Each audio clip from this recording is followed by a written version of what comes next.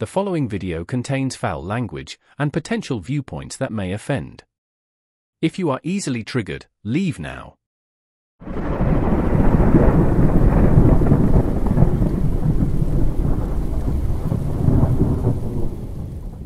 So the little despot survives once again. The Conservative Party's vote of no confidence was defeated in the House of Commons. And every Canadian already struggling with making ends meet on a day-to-day basis gets to pay even more for simply living. Every single Canadian that lives in a riding where their MP voted against this. Every MP that decided we need to pay more had best take notice. These MPs have decided that they know best. That your opinion means less than nothing.